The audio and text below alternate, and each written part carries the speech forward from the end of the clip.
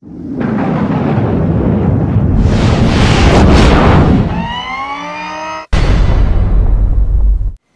up guys, it's Chachi Power here with CollectionDX. Today I'm going to do number 96 of the Robot Spirits line. We have here today the Plan 1056 Codarl, which is from Full Metal Panic. What I've enjoyed the most out of that series is these mech suits that they show throughout the show. And of course there's a lot of neat designs, but this is actually one of my favorite, so I'm happy to be able to do the review for you guys. If you want to know a little bit more about the series and or the mech, I got a little bit of info on the written review, so make sure you guys check that out too. First, let's put this little guy aside, and we're going to concentrate on the box real quick.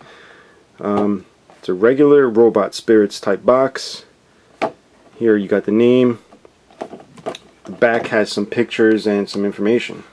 And same kind of plastic tray you always find in Robot Spirits. Now, let's go back to this guy.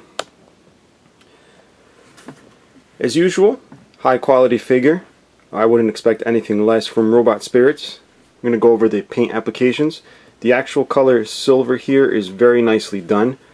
Check out the way that just reflects off the light there. There's very minimal detailed paint apps. Very small red dots here in the eyes and a little red sensor right up there. Then you get these little green dots right here. Everything else is just either black or silver.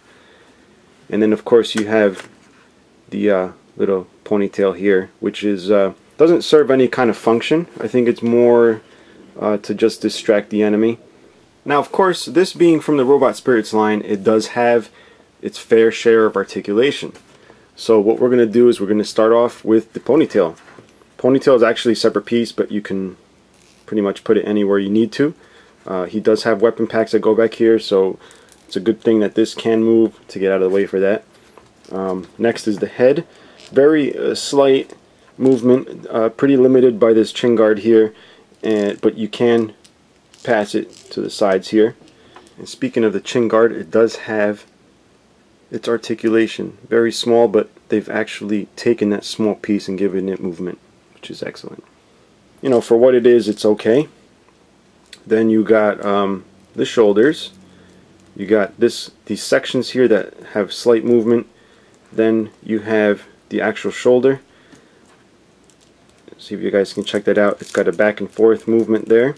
Then you also have the regular shoulders, and of course you do have these panels here that are on a dual ball joint piece there, which allows this to move around. The only thing, sometimes this does pop off very easily, but it just pops back on, no big deal. Then you got your swivel.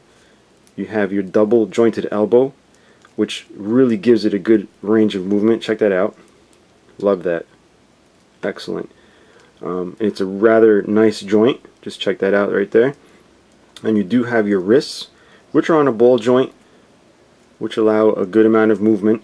And there is enough space there for the hand to be able to articulate it a good amount.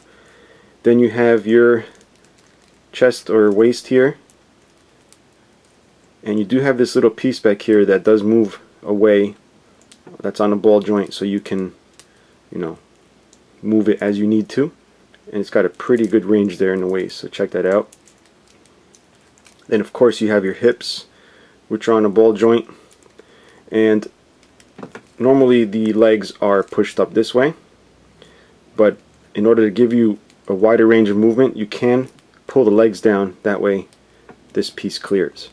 You do get a good amount of movement here in the knee. Now you get this gap here, but what you can do is just pull the knee a little bit further, and that way you fill up that gap and give yourself a bigger range of movement in the knee there. Then you do have your ankle here, which does give a pretty good amount of movement. There is no toe hinge incorporated or heel, and that's about it for articulation. Now for weapons, he does have this gun here. He has this gun. I'll show them side by side so you can see the differences. They're pretty similar. He's also got this little grenade cylinder here. If you pull on this little tab here, this pops out and it does allow you to take the grenades out. You initially have to put them in, but you get 4 grenades. Now the neat thing about the whole weapon system is it does come with these little clips that attach to the tops of the guns. which allow you to put them on his back here, like so. You can put both guns here on the back, like that, or you can have one gun and you can put the grenade canister back here. Just clip it on, like so. And aside from that, he does have this handy little knife with the little holster there.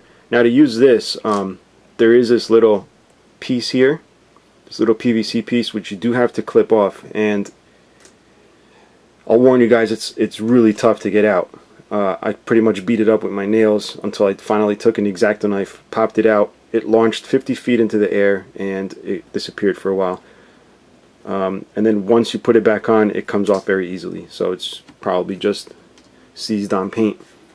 But anyway, that's there for the knife. The knife will have these two tabs. You put that on there, and then he's ready for some hand-to-hand combat. This figure does not come with straight up fists, closed fists. They're always slightly open. So this is the standard fist holding the knife. You'll see that the fingers do wrap around it very nicely. Gives it a really nice, menacing, I'm going to stab you look.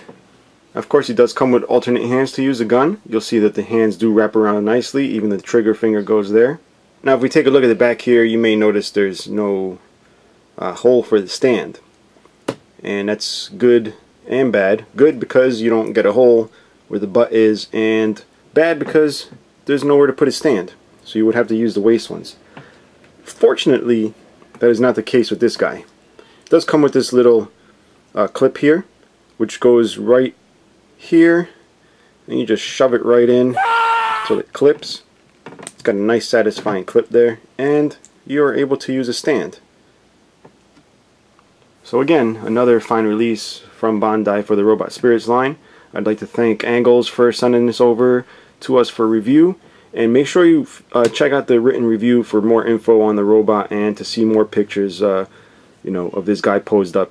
So till next time, bye bye.